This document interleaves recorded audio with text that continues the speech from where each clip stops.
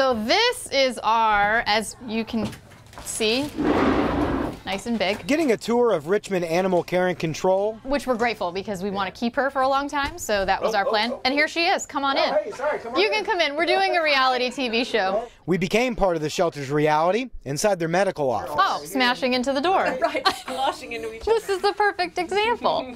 You're living it in real life. This room is where Dr. Ulrich works on a countertop. This is it. And then we have shared space with animals, which is not ideal.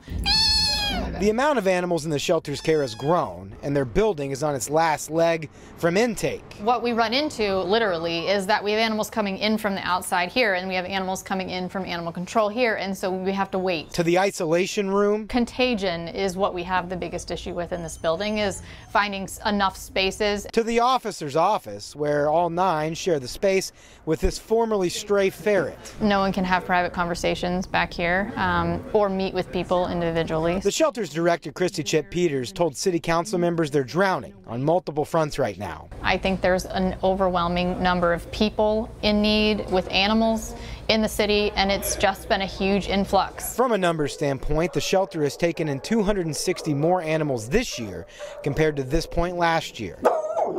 Plus, out of the pandemic, adoptions have slowed. Our goal really is to save as many lives as we possibly can, and that only works if we can continue moving them out of the shelter alive. So it's a hard time right now. Beyond the immediate, a new shelter will be needed sooner rather than later.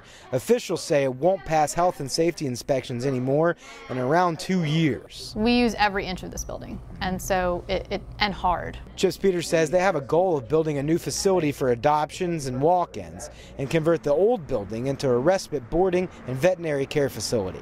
The price tag for a new shelter, around $10 million. Our commitment is to save lives. You know, it would be much easier and cheaper if we just said we're going to euthanize everything, but that's not what we should be doing, and that's not what the community wants us to do. So we're all in this together. RACC is beloved on their popular social media accounts, so it's easy to think there's a disconnect between how their work is viewed and the condition they do it in.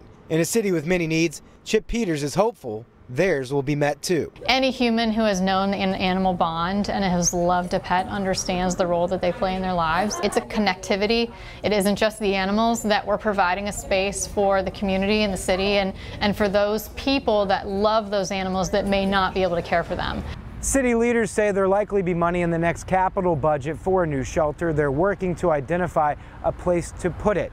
As for right now, Chipps Peters says they're always in more need of volunteers, people to adopt, and foster families. Reporting in Richmond, Jake Burns, CBS 6 News.